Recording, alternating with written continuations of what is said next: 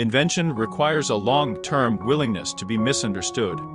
You do something that you genuinely believe in, that you have conviction about, but for a long period of time, well-meaning people may criticize that effort. That's okay because the world needs a lot of inventions that don't make sense to a lot of people yet. The common question that gets asked in business is, why? That's a good question, but an equally valid question is, why not? If you double the number of experiments you do per year, you're going to double your inventiveness.